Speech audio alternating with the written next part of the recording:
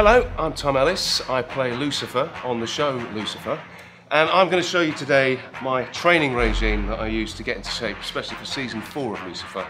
Hashtag devil training. Let's give it a go.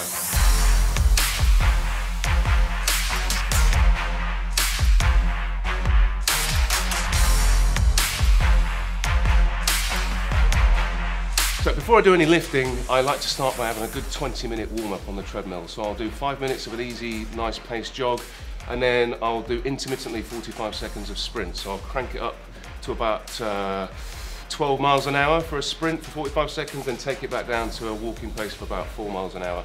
And I'll do that until I hit 20 minutes. And then I've got my blood pumping and I'm ready to go. When we were getting in shape for Lucifer season 4, I really wanted to gain some muscle mass. And so the best way to do that was consult my trainer, Paolo. Hello everybody. And basically Paolo suggested that we were going to train 6 days a week, but we would do 4 days of it as an upper lower body split using big compound movements, get the big muscles going. So an upper body day will contain things like this: the bench press. So when we're doing the bench press, we're working to try and build that lean muscle mass. So I'll put a heavy weight on there. I'll do somewhere between 8 to 10 reps, and we'll do that 4 times. So this is an oldie but a goodie. It's the classic wide grip pull-up. Now I couldn't do any of these at the beginning of the year, but a lot of practice, keep your core engaged, get under it nicely, and go for it.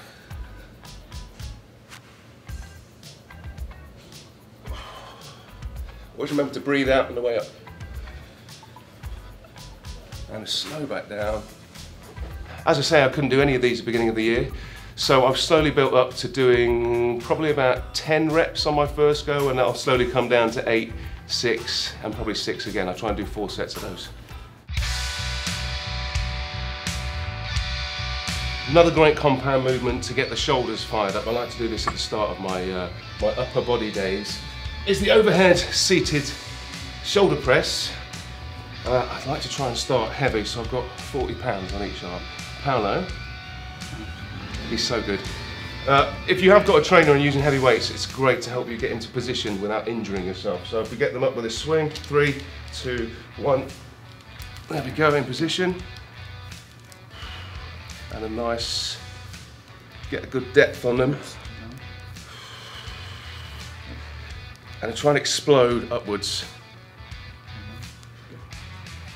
The slow contracting is just as important for the muscle building as doing it for the exercises quickly.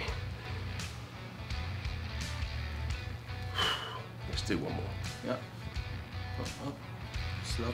And then just to get them down safely, tuck them into your body.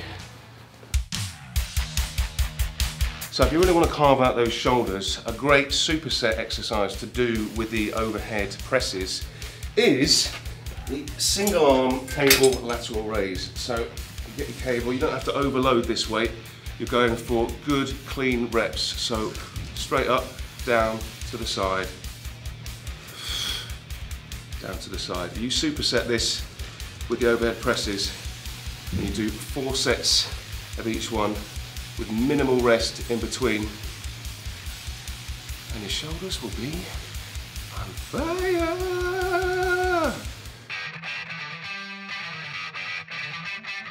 Okay, time to get the guns going. I'm going to use the classic single arm bicep curl, except we don't need heavy weights. People use heavy weights and they often cheat by swinging their bodies. I'm going for a flat surface on my back, flat against here. That's it, and then you want to get your elbows pinned in like this, and you want nice, slow contractions.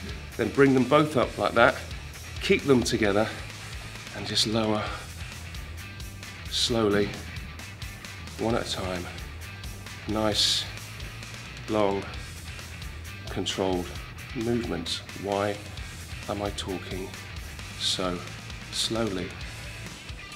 So in terms of reps and sets, we're doing 10 reps on each arm, which is, if you work it out, that's 20 reps, back and forth. And you want slow, steady movements, and we do that 4 times. So, one of the best exercises you can do on leg day is the classic squat. It fires up all the big muscles. You get a nice, good heavy weight, good form, and come down and open up. Oh, this is heavy. Actually, it's not really, I haven't got any weights on today, but normally I'd stack it up with about 60 to 70 kilos. It's all about form and protecting your back. Oh, my bum feels nice. Right, well, that's just a few exercises from the devil training that I do with Paolo. Always have a good 10 to 15 minute stretch afterwards. I have to these days because I'm getting old and I need loads of this stuff. Keep hydrated, eat clean, and you'll see the difference. Laters.